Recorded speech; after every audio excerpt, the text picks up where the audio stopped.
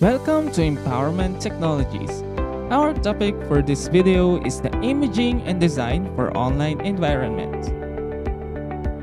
Lesson objectives: evaluate existing website and online resources based on the principles of layout, graphic, and visual message design. Use image manipulation techniques on existing images to change or enhance their current state to communicate a message for a specific purpose. Create an original or derivative ICT content to effectively communicate a visual message in an online environment related to specific professional tracks. Let us first understand what is image. Image is a representation of the external form of a person or thing in art. Images may be two-dimensional such as photograph or screen display, or three-dimensional such as a statue or hologram. They may be captured by optical devices such as cameras, mirrors, lenses, telescopes, microscopes, etc., and natural objects and phenomena such as the human eye or water. Next is the graphics and layout. Graphics are visual images or designs on some surface such as a wall, canvas, screen, paper, or stone to inform, illustrate, or entertain. These are also visual representations of data made on a computer and is displayed on a computer screen or monitor. Some examples of graphics are photographs, drawing, anatomy of typeface, line art, and graphs. Next is the layout. It is the process of planning and arranging graphic element in a page or template. A good layout should have a balanced makeup and alignment of elements. Also, layout is a part of graphic design that deals in the arrangement of visual elements on a page. Here are the basic principles of graphics and layout. We have the balance, emphasis, movement, pattern, repetition and rhythm, proportion, and variety. First is the balance. The visual weight of objects, texture, colors, and space is evenly distributed on the screen. When visiting a website, check if one side holds the same amount of weight on the other. Also, the colors should have a similar visual weight. Emphasis: an area in the design that may appear different in size, texture, shape, or color to attract the viewer's attention.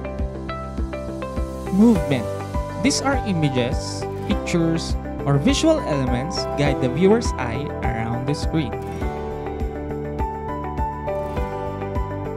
Next is the pattern, repetition, and rhythm. These are the repeating visual element on an image or layout to create a unity in the layout or image.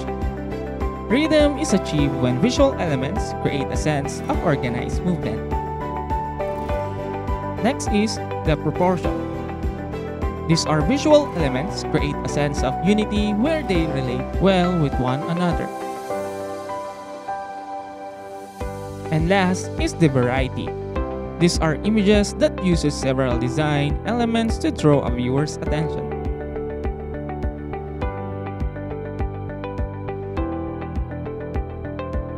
So those are the basic principles of graphics and layout. We have the balance, emphasis, movement, pattern, repetition, and rhythm, proportion, and variety. Next, we have the infographics. Infographics. These are information graphics or infographics used to represent information, statistical data, or knowledge in a graphical manner, usually done in a creative way to attract viewers' attention. Infographics have 5 principles to create an effective infographics. Number 1 is be unique. Number 2, make it simple. Number 3, be creative and bold. Number 4, less is more. And number 5, the importance of getting it across. So these are the 5 principles, wherein you can be an effective in creating your infographics. Image has a format, but we must know what are online images file format that were usually used. The usually used are JPEG, GIF, and PNG. The first one is the JPEG. JPEG stands for Joint Photographic Expert Group. It is the most common used format by digital camera and other capturing device. Also, these are the common format when saving pictures on the internet. Next is the GIF, or it stands for Graphic Interchange Format. This file format is not recommended for large images with many colors. Also, the file size are very small and load very fast. And this file format is a good choice for simple animation. Next is the PNG. It stands for Portable Network Graphics. It supports 24-bit images and generate background transparency without jagged edges. And it is a best format for logos that involves transparency and fading. Next is the image manipulation. Every image that we take every day or downloaded online can be manipulated through different software applications like Adobe Photoshop, PixArt, Google Photos, and more. In image manipulation, we can edit to modify, adjust, or change to correct the pictures that we take it.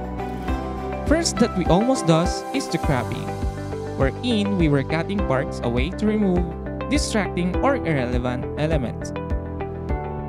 Next is the color balance. It is the ambience and tone of light of the picture. Example is the warm or cool light. Brightness and contrast. It is one of the most basic techniques in image editing, making the image darker or lighter. Next is the filters. Filters making the image look sketch, grainy, classic black and white, or even let it have neon colors. And these filters gives your image a twist from its original look. Cloning.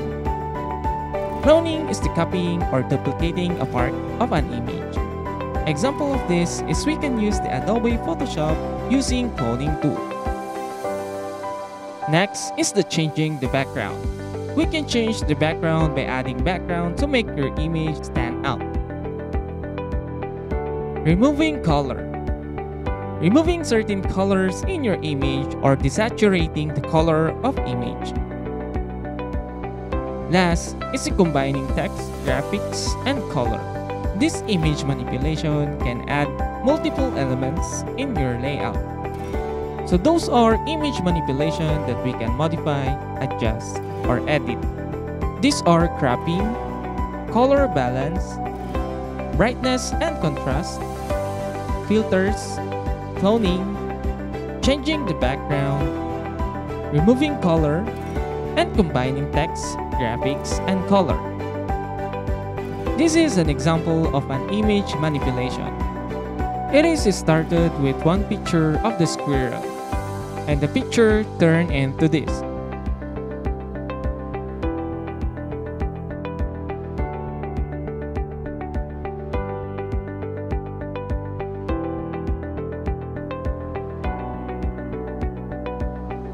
Thank you for watching, and I hope you have learned a lot in imaging and designing for online environment. See you to our next lesson. Next topic is